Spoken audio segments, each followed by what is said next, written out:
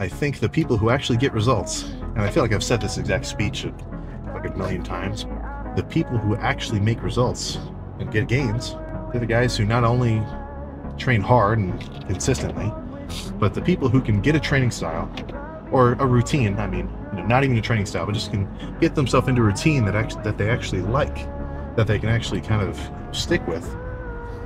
That honestly, that's a pretty big part of the puzzle right there.